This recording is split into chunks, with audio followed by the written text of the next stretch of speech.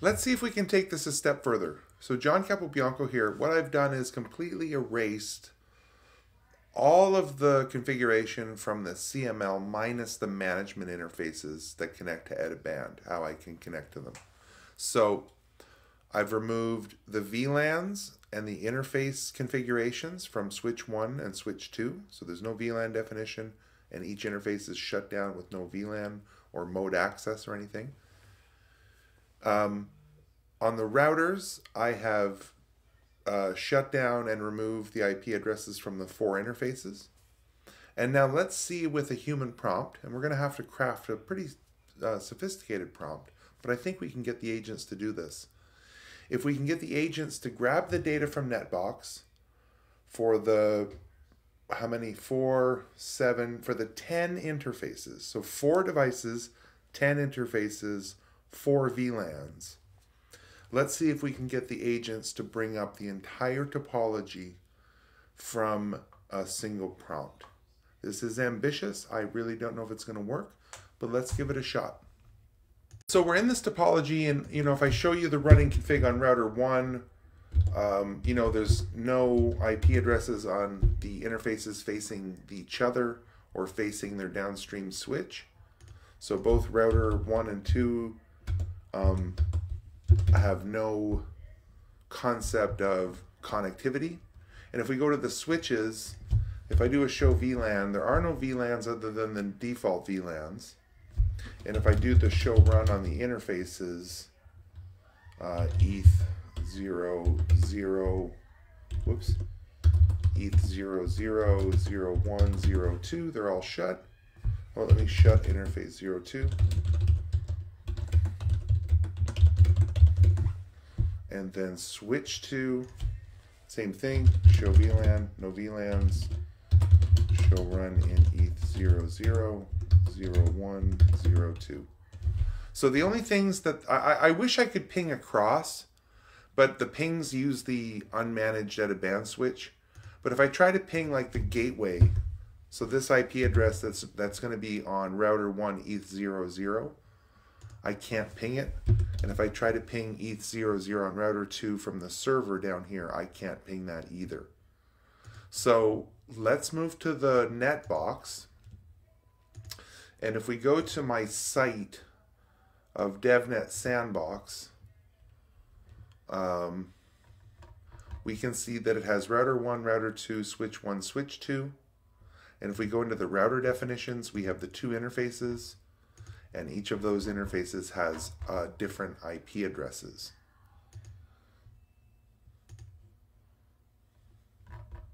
Okay. Now if I go back to my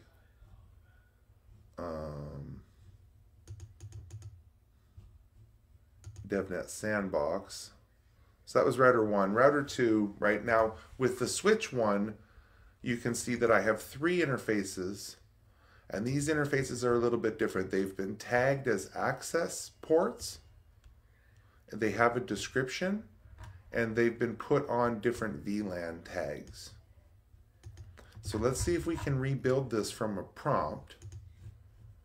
And let's start this. So the server's up. We'll refresh the screen here. And let's come up with a good prompt. All right. Can you please use the NetBox data for R1, R2, SW1, and SW2 to gather the required information to configure these devices. On the routers, R1 and R2, please configure all of the interface IP addresses and descriptions.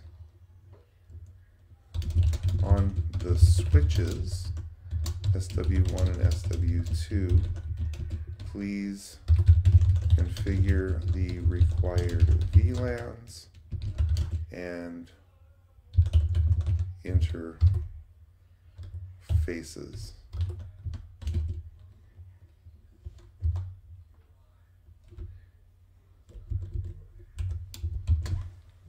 let's try it. I think that's a decent prompt. And we'll see if it will go sequentially here, you know, and get router 1's information and know that router 1 and router 2 don't have VLANs, just have IP addresses. And it's going to get the IP addresses, hopefully for all 4 interfaces. And then go ahead and deal with the switches. So it looks like it's gathering the information from router 2. It has the information from router 1.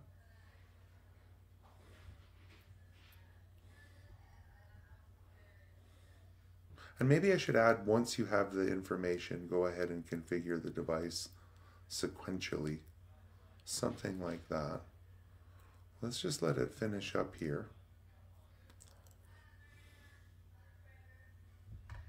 So this is a good observation. The IPs and the descriptions. So now it's going to gather the VLAN and interface configuration from switch 1. So it looks like it's gathered the information for router 1, gathered the information for router 2, and now it's going to try to get the interfaces and associated VLANs. And there's all of this great stuff from switch 1, and now it's going to get it from switch 2.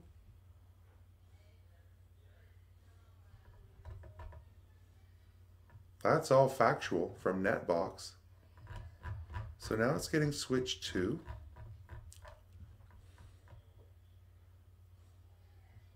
Okay, missed a description here. That's fine.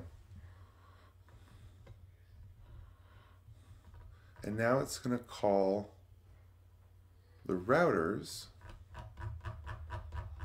So now we're on router 1's configuration.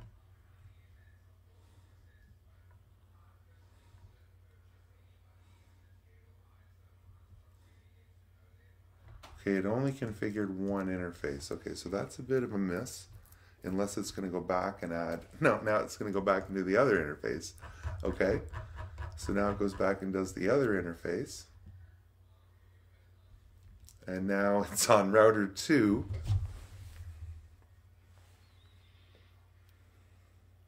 And it's doing router 2, 1 interface, and then it should go back and do the other interface on router 2. And then we're going to get into VLANs and access port switches. So router 2, here's the other IP address. So the routers are done. If I were to go back on here and check router 1, it's done, that's done. Descriptions and no shut and IP addresses. Descriptions, no shut and IP addresses. So now I'm on switch 1. I want to bring it back a bit here. So now it's going to do switch 1.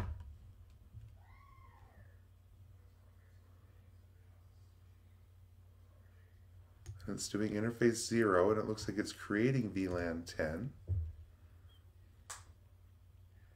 Right, because it wouldn't have visited. So now it's going to what? It's going to do 3 calls and do each interface on switch 1. And then switch 2.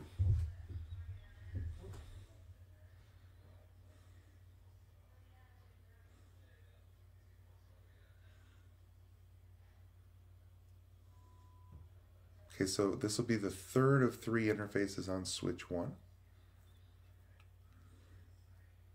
So if I'm on switch 1 and switch 1 looks like it's done,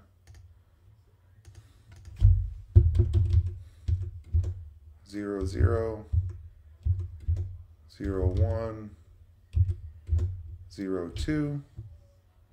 Can we ping? Well, I guess that's an unpingable address. There's got to be an address I can ping on router 1.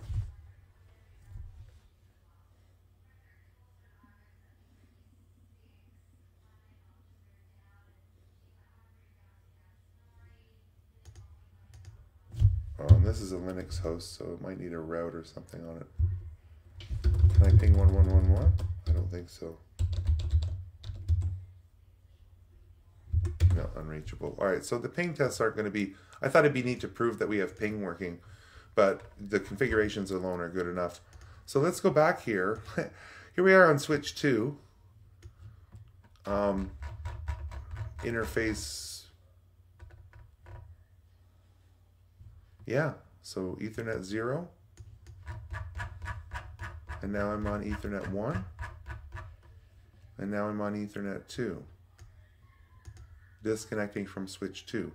I believe that we've just configured 10 links on 4 devices and 4 VLANs. The routers have been configured with the required IP address descriptions. The switches have been configured with the necessary VLANs and interface settings. It just gets more interesting, intriguing, exciting, scary, eye-opening, remarkable. So that, again, was 10 different interfaces, 4 VLANs, assigning different interfaces to different VLANs on the access layer, the switches, with descriptions, and on the routers above, configuring the upstream links with IP addresses and the point-to-point link between them with IP addresses, all from the source of truth NetBox. So we populate the source of truth, let our agents gather the information, and then go per agent, per device, and push out the required configurations.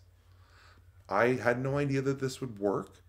None of this was staged or planned. I thought I would just try this again. And it's really, really remarkable. Really incredible stuff. So thoughts, comments, share, like, subscribe. Much more to come.